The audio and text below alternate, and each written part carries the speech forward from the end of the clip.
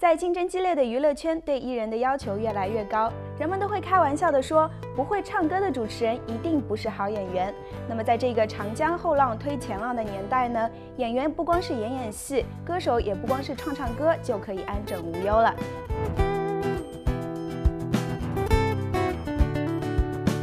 What do you want to be in the future when you were very young? It's actually very funny because my mom put me in acting because she says I was too shy, you're too quiet, people say hi to you and you don't say anything. So it's her fault that I wanted to do acting.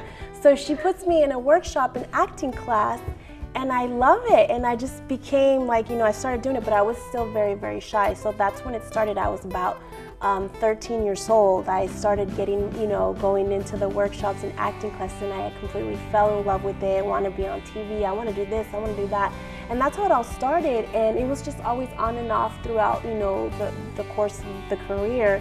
But I've been actively, maybe for the past 7 years, I've been, finally dedicating myself to acting.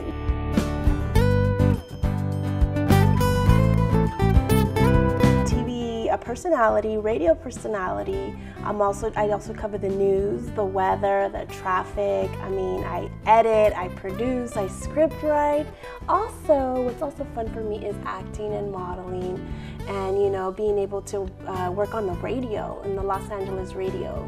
So I have a lot of jobs. Plus, being a mom, is that being a job too? It is a lifetime job. Yes, it is. So yeah, there you have it. Also a writer, and I'm very well into my community. Something that I did by myself. It's called The Real Red Riding Hood, and it's a small mini production because I wanted to do mini series, for myself, and also to give the opportunity to everyone to work together. And that was with Trevor Productions. We went out actually to the woods and we filmed Red Riding Hood going out to grandma's house and meeting the big bad wolf. Hey, what's up everyone? It's your girl Calipso, and we have a treat for you because we are literally gonna blow your mind away.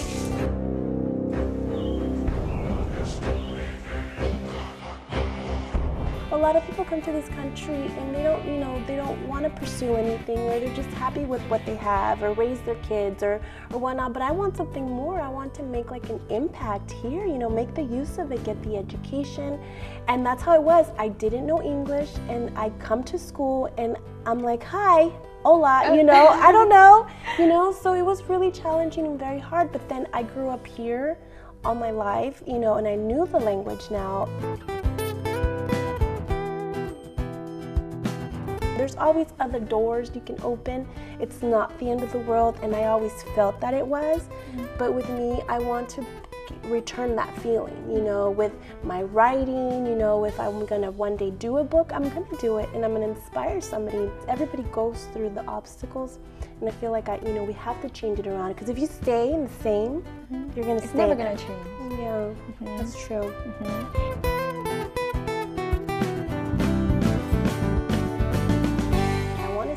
Myself on the big screen. I want to get a role that's going to make a difference, not really aiming for the Oscars or the Emmys. I just want to do it because I love it, and have fun. But I really am more into it a lot these past few years. Thank you so much. I love you all. LA. I'm coming for you. 好了，本期的节目就是这样，我是肖云，我们下期完美主义再见。